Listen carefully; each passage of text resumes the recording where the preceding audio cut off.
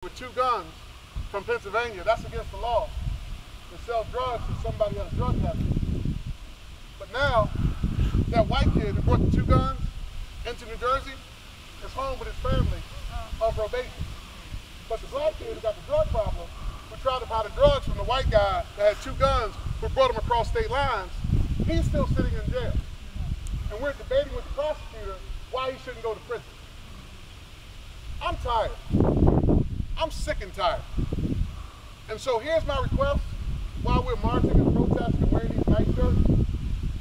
We need a new prosecutor in Morris County.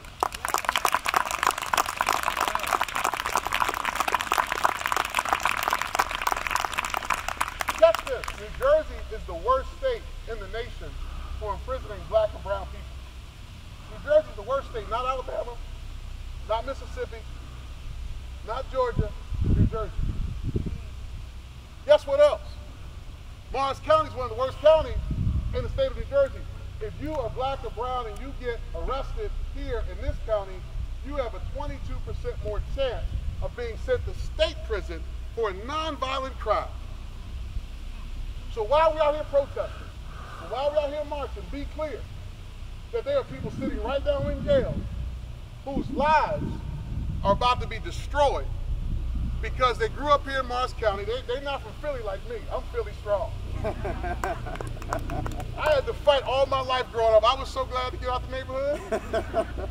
When I come to Morris County, I see people that grow up here, I'm like, y'all should get all A's and be great students. It's good in Morris County. But the reality is I've heard so many children, so many young people crying. And this system is relentless. And we are putting non-violent youth in the state prison. And so here's my prayer. I pray, I beg, I plead that we do more than march, we do more than protest, we move beyond simply telling people what is obvious, and we do something about it. Because while we're doing this, there are some George Floyds right here in Morris County.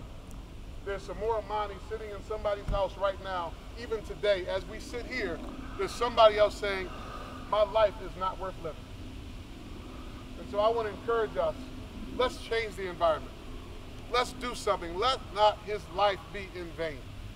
Let's fight for his legacy so that every black and brown child who's ever contemplated suicide can think differently.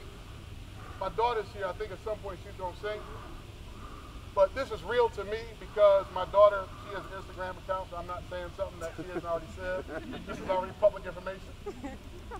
But as she grew up, she shared with me, and my wife already knew, I learned a little late, my own daughter tried to take her life.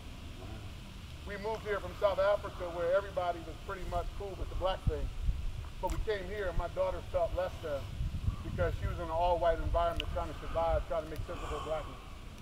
And so while I'm out preaching and teaching and trying to encourage people, my own daughter is trying to take her life. My own daughter is fighting with her blackness, fighting with the kinkiness of her hair, fighting with the color of her skin. And I found out 4 or 5 years later. I'm just glad she's living.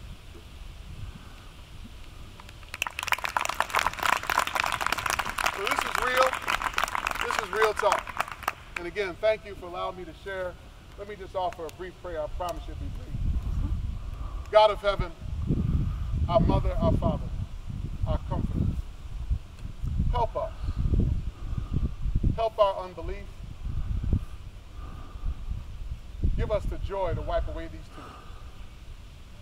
And we pray that the angels who met Amani on that day that he took his life, or his life left his body, that they received him into a greater place. In Jesus' name I pray. Amen.